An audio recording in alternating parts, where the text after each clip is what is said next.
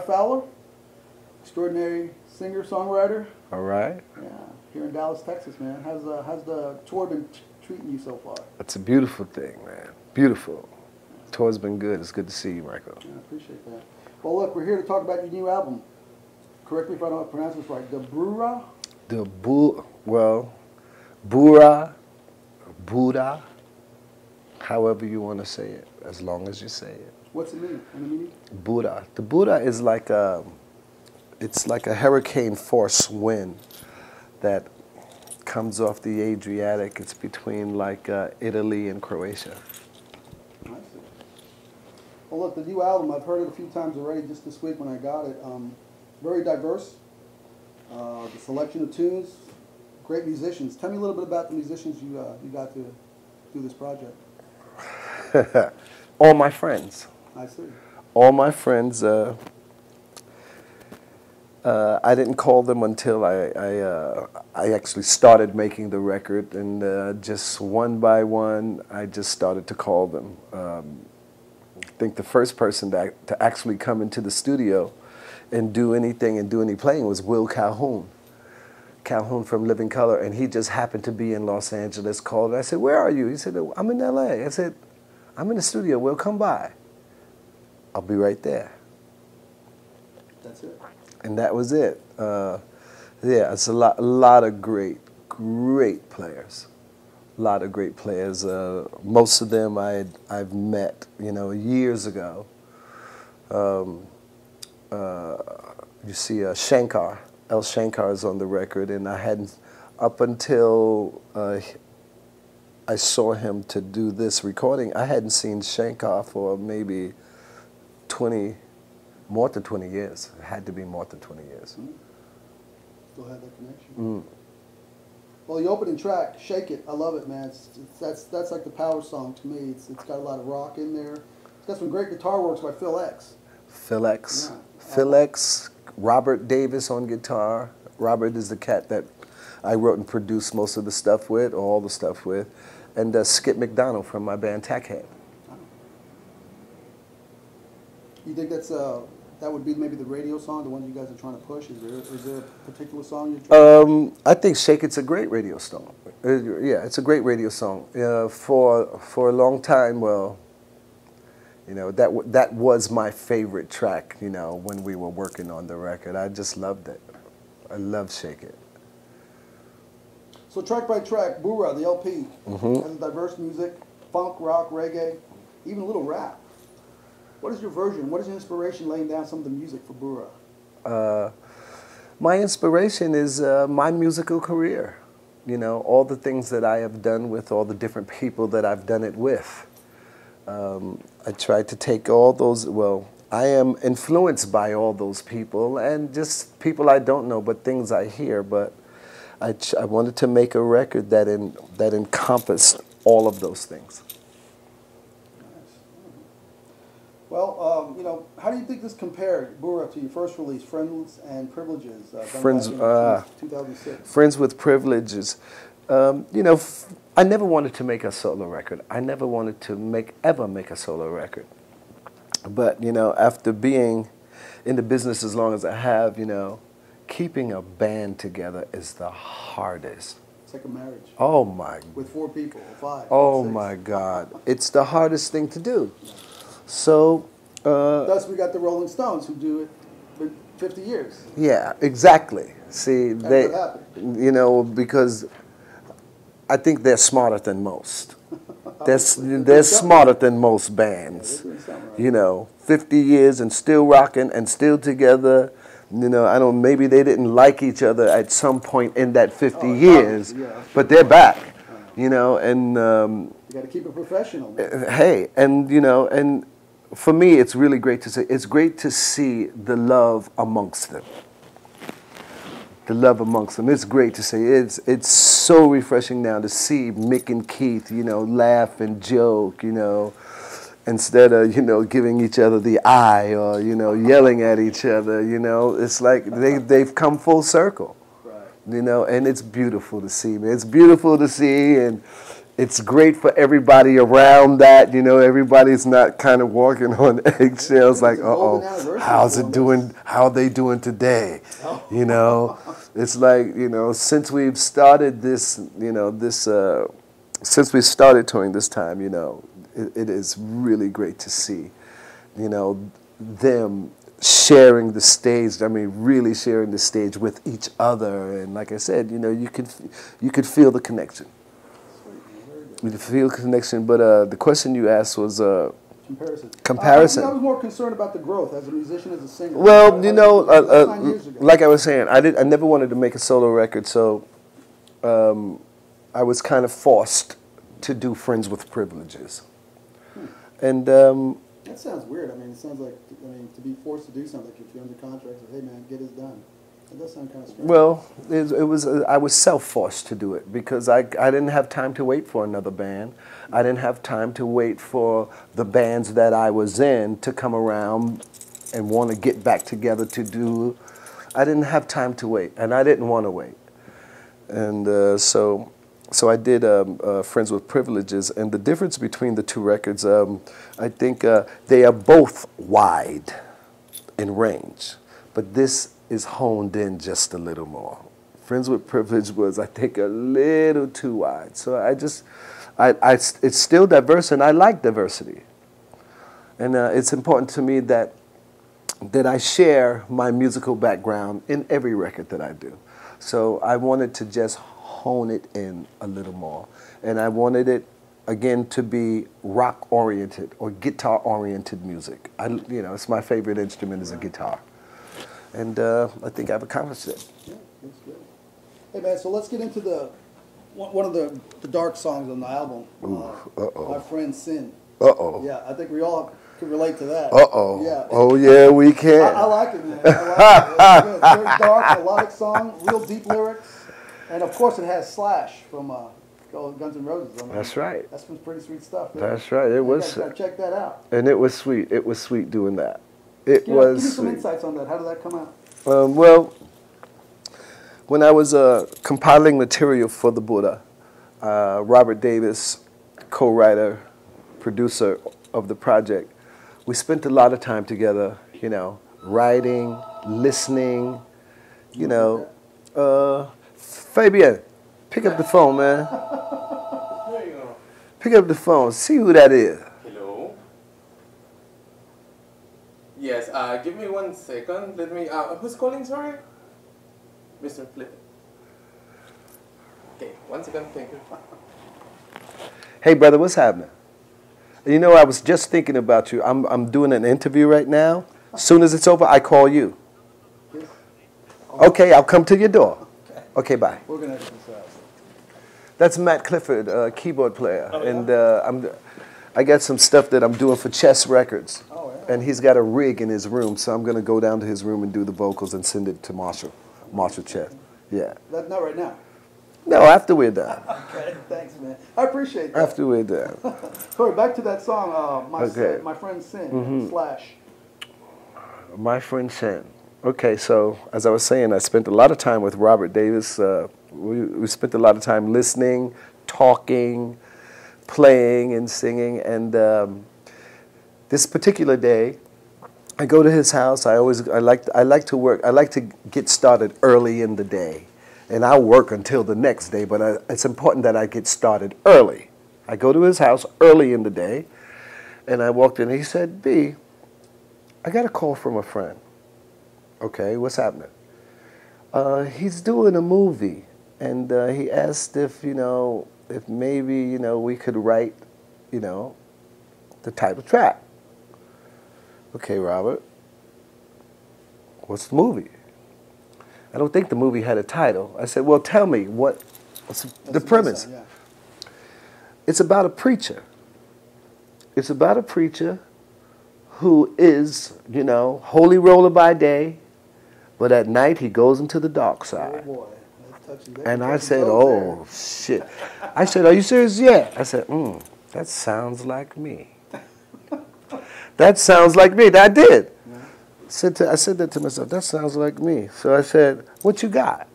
And he said, well, you know, I've been messing around. Well, I got this kind of thing. And he started playing that blues lick. And I said, okay. I said, let's lay it. Let's lay it down. He said, well, should I put the guitar? I said, go on, put it down first. So he put it down. I said, okay, set up the mic. He said, you ready to lay it down? I said, yeah. He said, but we need to write. I said, I got it. He said, you got it? And I got it. He started to strum, and I started to hum. And then, I don't know, 5 minutes, 10 minutes, this song was done. No, that's pretty quick. No, that's, look. Those are the best songs that come out, though. Yeah, because, you know, good songs don't grow on trees, or everybody would have one. But I was really pleased that it came so quick. I just related to the subject so much that I didn't have to write much on paper. A lot of it just came. It came. Like you said, it was so familiar to you that it was so, you know, it just floated right out. Giving praise by night. Huh? Did it scare you? Kind of. Because it was like, oh shit, what's going to happen next time? No, I knew exactly what I was saying. I drank from the devil's cup. I drank from the devil's cup. Sweet was the flavor. Now I owe the devil a favor. Faith I've taught, and now I'm so lost. I love the Lord till the end.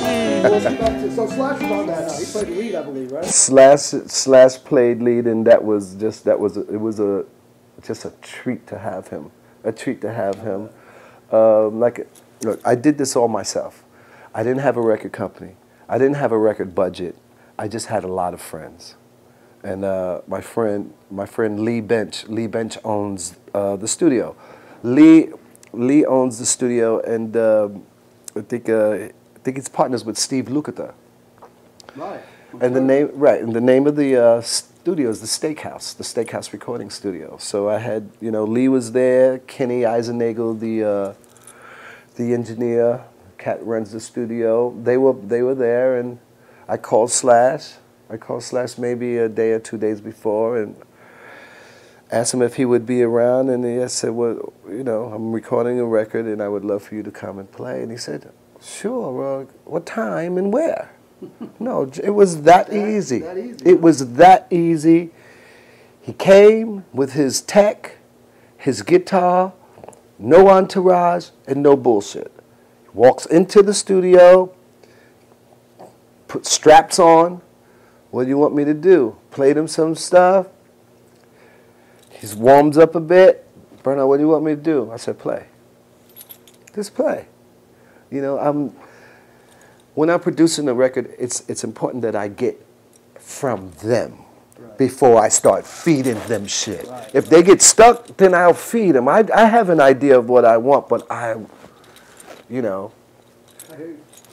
give me something else, you know. And well, you know, I mean, you know who this man is. You know what he's done. Yeah. You don't need to coach him. I don't need to coach him, and I knew what a complete player he was, because again, I had the privilege of producing a Ronnie Wood solo record, and Ronnie Wood and Slash are very good friends. So Ronnie said, "Hey Bernard, I want to have Slash come in." I'm like, "Great," and I got to see Slash greatness. The magic, yeah. He's Oh he's yeah. a powerhouse. Him and you know, with his singer Miles Kennedy, they're like one of the best rock and roll bands, well, besides the Stones, on the road. Yeah. So, you know, Slash, Woody Witchell, did I pronounce that right? Waddy Waddy. Wachtel. Wachtel, yes. Lucas Nelson, Willie's son. Yep. Yeah. Bassist Daryl Jones and a few others. So many diverse group of talent on this record. It's good to have connections. Yeah, it is good to have. It is. It is. But you know. any in particular musician that you would like to maybe engage with and for future projects? Well, Not to put you on the spot. No, well, I mean, well, I say for this record there were a few guys that I would have loved to have participated on the record, and there's some guys that are on the record that I would have liked to have participated more. One person. Yeah, you get what you can. Yeah, and one person that I had been desperately trying to find was Billy Gibbons. Oh wow! I'd been trying to find Billy Gibbons, and I had feelers out. Hey man, find Billy for me. Find Billy for me. Then I found out Billy was on the road. He was doing ZZ dates. So I was on my way somewhere to do something, and I'm walking through LAX, and I'm walking past, I guess, a bookshop or something, and Bernard. And I turned around, and there's Billy. I heard you've been looking for me. Oh, man, that's funny. I said, yeah, Billy. Sounds like Billy. I said, yeah, I've been looking for you. He said, what's happening? I said, well, I'm working on a solo record. He says, oh, man. He says, listen, I got some ZZ Top dates, to do. He said, but if you're still working on the record by the time I'm finished, I'm happy to come. But I think I probably finished up before that time, so that didn't happen. But, also I was... That's a great story. Love to hear that. Charlie Drayton, Steve Jordan, I would love to have had them on the record. I did try to call Stevie Salas from my old band, Nickel Bag. I tried to call him. He didn't show up. We just put out a book. I mean, we helped her with some images from... Did you? Yeah, some Rod Stewart images. Yeah. So, yeah, there were a few people that I wish... There's always record number 3. Don't wait too long. Oh well, I'm not gonna wait as long as I did between the Friends with Privileges and this one. Well, back to the CD. We go from the dark side to a rock song now to a mellow song. And I was reading some of the liner notes on here. See You Again. Yeah. Another easy song. It seemed like easy for you to put together, but you used the lyrics from another song that was written down. Oh yeah. Again, Robert and I, shedding, and he played me this idea. Well, actually, that song originally was a song that he had written with someone else for something else. The something else wasn't happening, and he said, "Listen, I want you to hear this." And now I heard that song, but it was a different arrangement. It was an up-tempo thing, believe it or not. Right, 'cause this is late. Yeah, so he's playing, and I'm like, "What the hell is that?" He said, "Oh, that's that song, blah, blah, blah. I just slowed it down. I'm like, man, I'm loving this. So I needed something to sing. So I just started singing a lyric that I had written for something else. And I changed some of it around, and I added some stuff to it. Right. And after I remember being really sick that day. That day that we were messing around with this song. I loved it. It's definitely one of the most. It's different from most of the songs on the album. And it's a ballad. I love ballads. Yeah. I love love songs. Some of the best songs ever written are about love. Yeah. And so intimate, so personal. Yeah. It was very personal, and You know what you were saying about changing the arrangement. There's somebody you might know. He was a writer himself, Sir Earl Toon. Sir Earl Toon. Yeah, he played with Kool and the Gang. Wrote some of the big hits from back Okay. then. Okay. He's a local guy here in town, and I work with some young bands, and he told me, he goes, he heard some of their music. He goes, these guys, they're good, but they need to change some of their music around. Just tell them to reinvent themselves. Tell them to do this. He kept telling all this, and I had to record it, and I played it for these guys, and of course the young kids go, he don't know what he's talking. He don't know what he's talking about. A month or two later, they rearranged one of their songs, and it became a bigger. He knows what he's talking about. he knows what he's talking about. You gotta change things around. Sometimes you do, and I mean, you know, the Stones are the perfect example of it. I've seen them record stuff fast, record stuff slow. The same thing as they might mess with it mid-tempo, you know. But, you know, not everybody has that kind of time, so. Oh, I miss you. I need to kiss you to ease my pain. I think I'm going insane. It's sad, but it's true. The doubt I put in you, the fear I stored in you still lingers. I can't let you slip through my fingers. Oh, if you were singing hallelujah for me, baby. What do you call home these days? Home is always New York City. That's where home is. But I'm between. You can't take them out. No, you can never take not out of me anyway. But you know, I'm between New York and Los Angeles. But I'm very rarely in either place. I travel all the time. All right. So back to the LP. You do 4 covers on this LP. They're kind of, you know, they range from a classic, The Letter by the Box Tops, and, you know, so many bands done that. Classic Number by the Stones, Can't You Hear Me Knocking? Helter Skelter by the Beatles, that's like a, you know, and then Dragon Attack. By Oh, right, it is 4, right, okay. So how did you approach this, and you know, as far as the singing and maybe the arrangement of these songs, make it your own? Well, let me start with the Box Tops. The Box Tops, that's always been a favorite song of mine. And so when I was doing gigs around, and I thought I wanted to try that song. I didn't want to do it the way it was recorded. I had to do something different to it. I thought, let me try it reggae. I just kept hearing it in my head in a reggae way. So I did it. I recorded the song in a reggae style, and a lot of the it's a lot of vocal things that happen in that track, and that a lot of that vocal stuff is vocal parts that I had written for other people and other things, and so instead of taking those records that I did those on, I just sang it again myself. I didn't use any samples. I did all the voices for that, and then Lisa Fisher was in town, and she added some voices to the voices I had already laid. And I think it came out really beautiful. Helter Skelter, man, that's like, how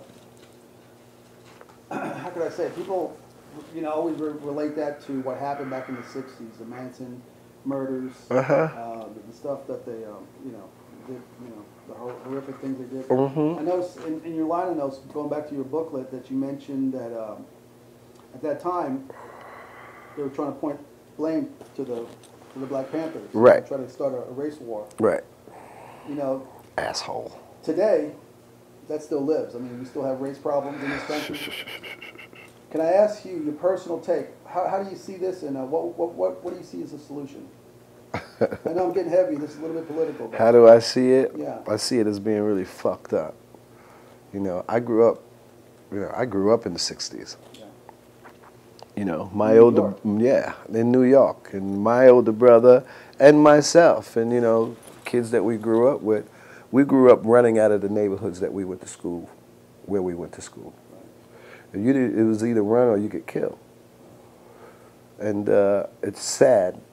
It's sad that now shit is still going on. I mean, yes, there has been some growth. Yes, some people's minds have expanded. Well, we do have a president. Yeah, that don't mean shit. Well, it seems like it would help in enlighten people's, you know. Yeah, you thought would process. think, but obviously not. Yeah, you're right. Obviously not. Sad time right now. When I get to the bottom, I go back to the top of the slide. And I stop and I turn and then I go for a ride. And I get to the bottom and I see you again. Yeah, yeah, yeah, yeah, yeah. Do you, don't you want me to love you? I'm coming down fast, but I'm miles above you. Tell me, tell me, tell me. Come on, tell me the answer. Well, you made me a lover, but you ain't no dancer. Helter skelter, helter skelter, helter skelter.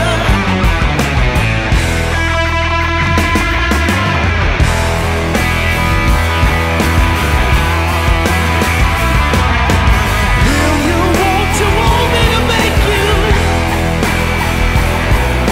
I'm coming down fast, but don't let me break you.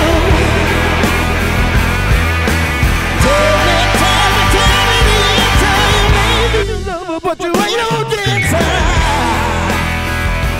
Look out, helter skelter. The inspiration, well, as you said, you know, Yeah, what made you pick that song out of all the songs? because I was reading an article on the internet about the whole murder thing, and I don't know, maybe I had heard it before, but as I'm reading it, and then the article said something about, you know, they had put some things on the wall, you know, off the pigs and blah blah blah, and they were trying to put that blame on, you know, the Black Panther Party, and I thought to myself, what a fucking asshole. Like we didn't have enough problems. Yeah, let's add something else. Like we didn't have enough problems. You're going to put those murders on us now. Well, let's think of the mindset of who was behind all of it. You know, this Yeah. guy was totally out there brainwashing people. Yeah. Everybody out, thinking Yeah. he was Jesus Christ. And All so, these crazy times. and that inspired me to record Helter Skelter. And you know, after we got the track down, I think that track is recorded fully live. I'm singing, the band is playing. Yeah, I didn't go back in and redo the vocal, none of that. It's the way we record it is the way that it is. And so, you know, I just went and found, I was looking for different Black Panther speeches to use in the track, and I found a great speech by Eldridge Cleaver, which is a sample that I use. And the funny thing about that, when I recorded that, this whole thing, you know, with the cops killing, you know, young black men, it hadn't come to the top yet. So when I'm finished and I'm putting the record together and I'm sitting there and I'm listening to it, and I said, oh shit, this is going on right now. It's going on right now. That speech is going on right now. 50 years later, right? 50 years later, so, you know, it wasn't planned. It just happened.